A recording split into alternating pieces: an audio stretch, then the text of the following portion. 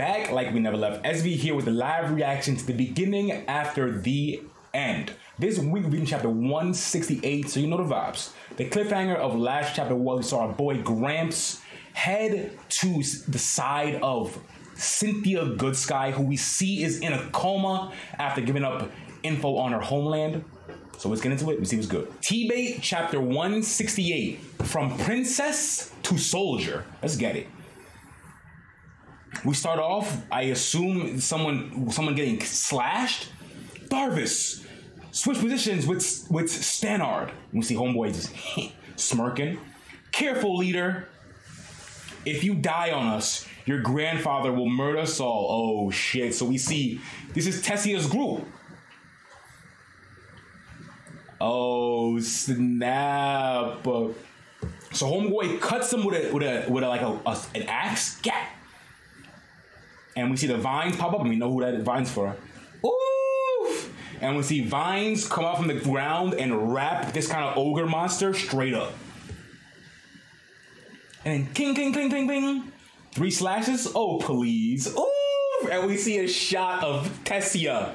Full armor with her vine sword going crazy, bro. Oof, I love her design, bro.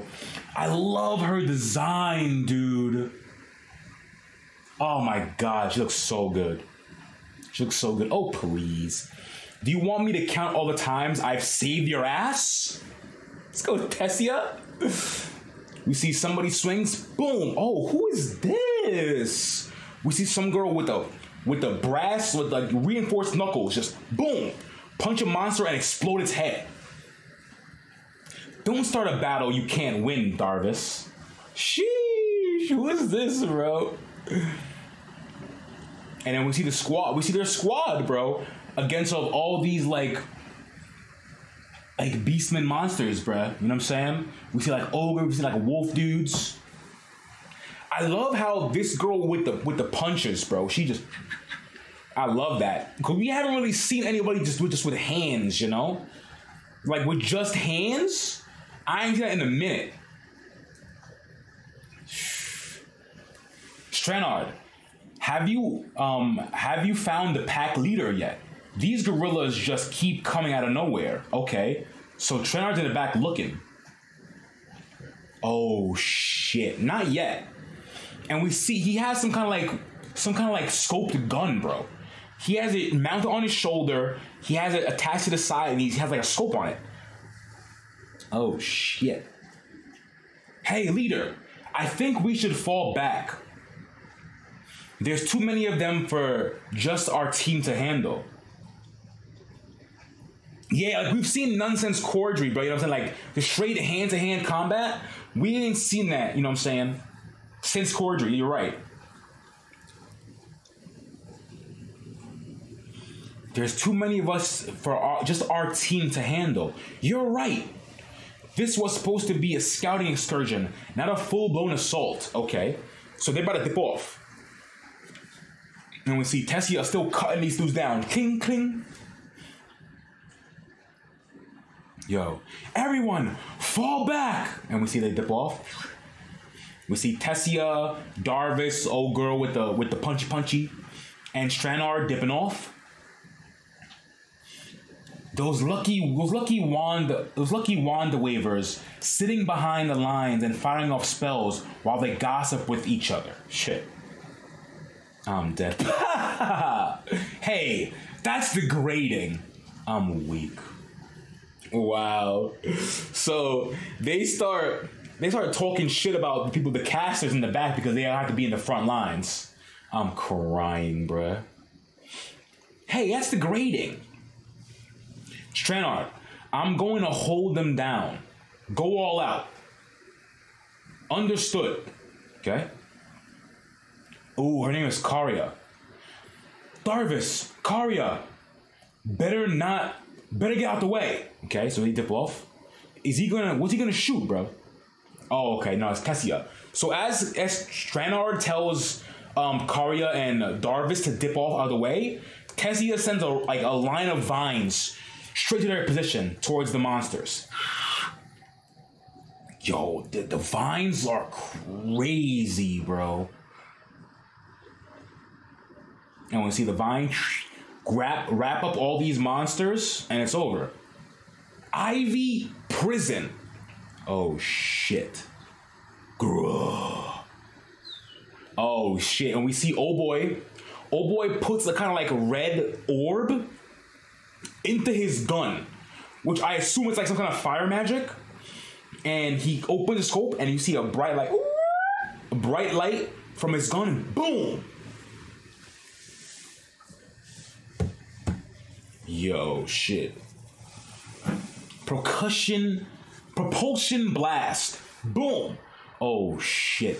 And we see a huge, like, beam of light come straight out of the old boy's gun. And it looks powerful, too. Like, the recoil sends him flying back, and the amount of wind, like, being caused by this beam is insane, bro. I love where we're getting Tessia in the front lines right now, bro. You know? Like, after just seeing her 2 chapters ago talk to her gramps about wanting to be in the front lines, and we get that instantly, like, dude, it's so good. It's so good. Yo. And when we see that, when this line of, like, beam light connects with the people who are being wrapped into Ivy prison, and all you see is a giant red explosion, bro. Like, what's up with that gun, bro? Who made that gun? Is that a Gideon exclusive? What's up? Boom! We see a giant explosion. They're like, yeah! Everyone's hype. And we see Tessia and her squad just right here cooling. Bro, I love this. I love seeing her with her own squad, dude. oh boy, size. Another new spell you mixed up? I'm crying. Yup. The recoil is a bit painful though. See, I told you the recoil now would look crazy. So this dude made that spell. Which makes sense, but shit, that's kind of sick. Like, but that's so tight. Like, he made a spell and was able to put it into his gun. Like, that shit's so tight to me, bruh. Yeah, that's fucking sick, dude. The recoil is a bit painful, though. That's why I keep telling you, you should train more with me. And I keep telling you, there's no way in hell I train with you, you compact package of savagery. Damn. Shit. You have to borrow that, you compact package of savagery? Damn. And they also start walking off as the fire's in the background. Classic movie scene, bro. Classic movie scene, bro. With the explosion in the background as they all walk off and the fire's in the back, bro. Beautiful.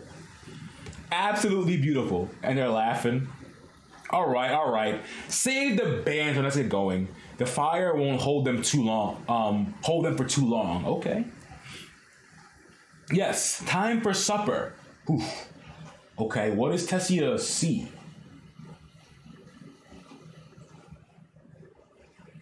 Oh, I'm dead. So he goes time for supper, and everyone's face goes pale, bro. Tessia goes pale, and the other two go pale. They go, yup. Can't wait for another dinner with the same old mush that the cooks keep calling food. Ugh. Any chance our leader, whom we love and appreciate so much, and who also happens to be a princess, can hook her precious teammates up with some real food? Gross, Tessia says. Gross. Back off, slime ball, as she pops him in the face. Bing. If you want to beg for favors, you better off covering your face while you do it. Nah. And she her tongue out of Darvis. Nah.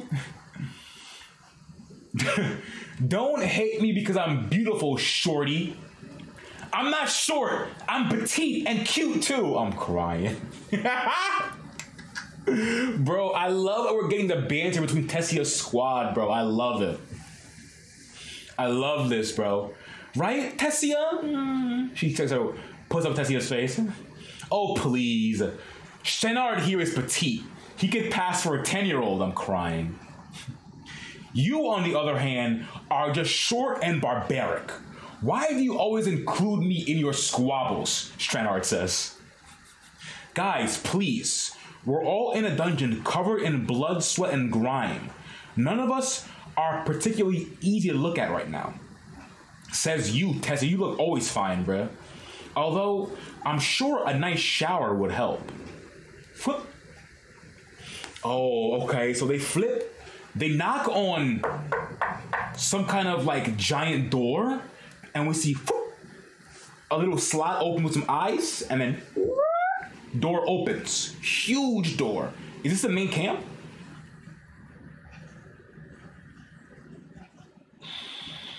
Oh, shit. So door opens and we see a little settlement, bro.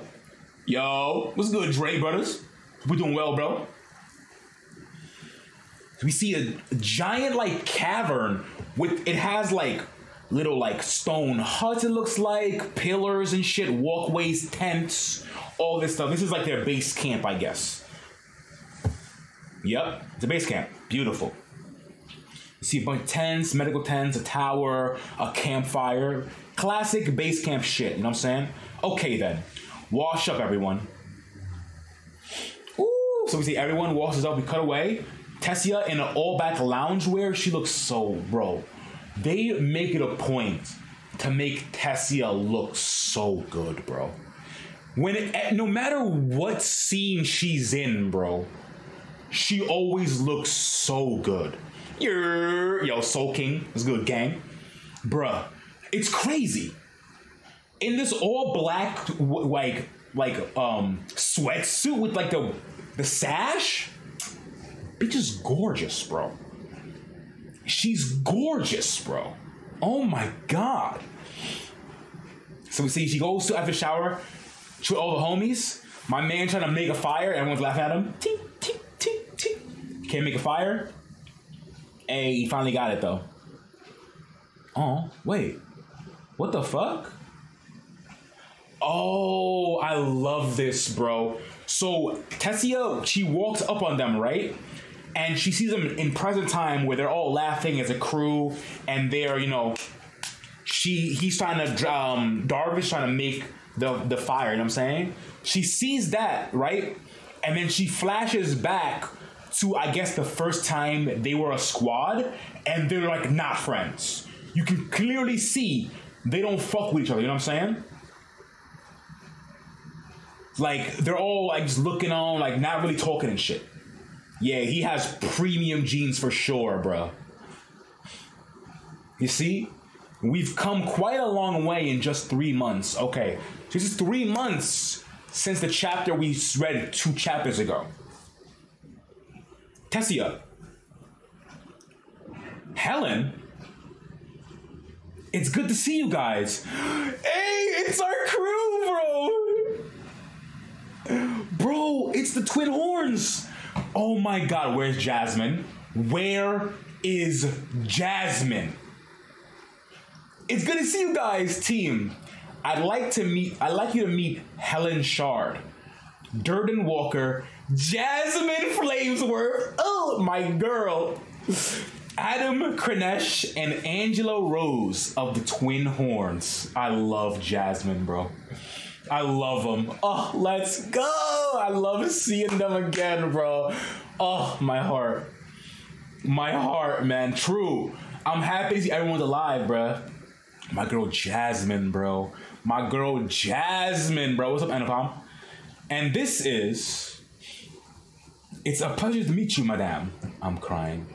Darvis Cranell, 4th and most handsome son of a distinguished house of Cranell. And he puts his hand through his hair. As well as the most lazy and spoiled, arrogant son. Facts. But arrogant for a good reason. Darvis was a talented prodigy in mana control and had the reflexes to match. Clarel, then you must be a reader. Yes, ma'am. How did you know? Seeing as the Reed family has served the Clarnell family for generations, And the fact that the mana control around her body is impeccable. I gathered as much. Okay. Where's the one with the big tits? He's like on his priorities and straight, bro. Bro, it's so funny. The Reed family were just as known for the unique gauntlet techniques as the Carmels were known for their axemanship. Okay, and that's why she has the sick gauntlet hands where she can punch. You know what I'm saying? This included Karya, whose parents had failed to produce any sons. Okay. With Darvis being kicked out of the house and onto battle by his father as soon as he received a solid yellow core stage, and Karya, who had basically been exiled after being raised as a son her whole life by her traditional parents. The two made quite a pair. That's so interesting that she was thrown away by her parents, exiled because she wasn't a boy. So fucked, dude. And she's sick, dude. Karya's is tight. Still, despite his crass personality, Darvis only really cared about two things: flirting with women and watching out for his childhood friend, Karya. Karya Reed was just as headstrong as Darvis, maybe more so, but was also bright and optimistic despite her harsh upbringing. I love her. She was also the glue that held this team together. God, can you not always resort to violence, you vicious little mouse? She has old boy in a chokehold, bro. You two are kind of like Arthur and Tessia. I'm weak. And Tessia looks, I'm like, huh? As Jasmine says that. Everyone laughs. Tessia's like, what do you mean? Drap, chuggle. Ooh. What kind of crossbow is that? I've never seen one like that before. He was dead. Man, almost lost it. Can I say?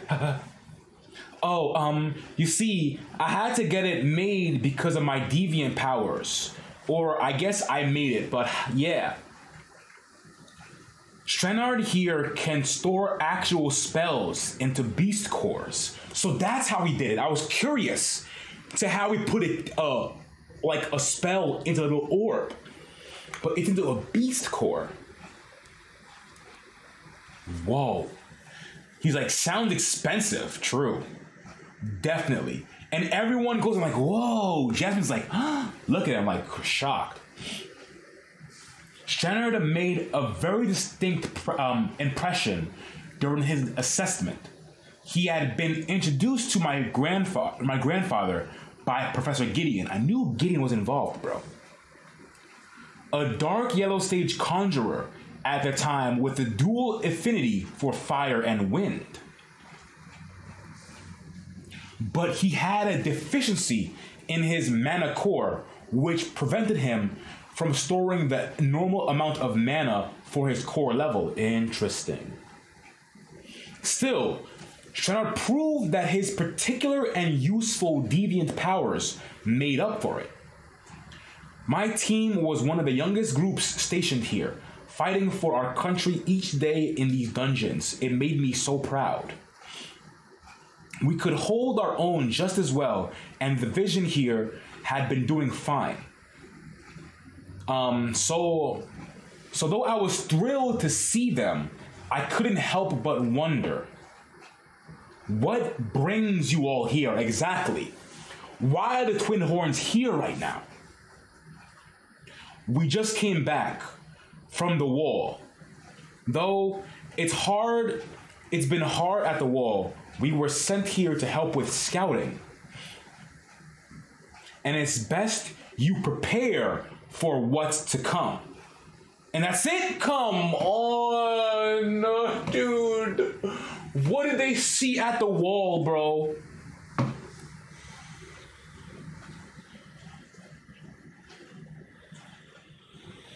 Oh, yeah. I'm so curious what they saw at the wall, bro.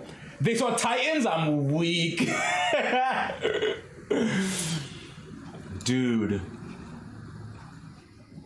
I love this chapter, bro. I'm a really big fan of these, like, personal character chapters, you know? Like, I really enjoyed learning about Tessia's group, her, like, you know, her squad. And then seeing the twin horns again, bro, like, my heart's singing right now, bro. Singing, bro. But I'm curious about what they're here for, what they saw, bro. That's what I want to know. What they saw. Maple, I fully agree. The chapter was too happy, bruh.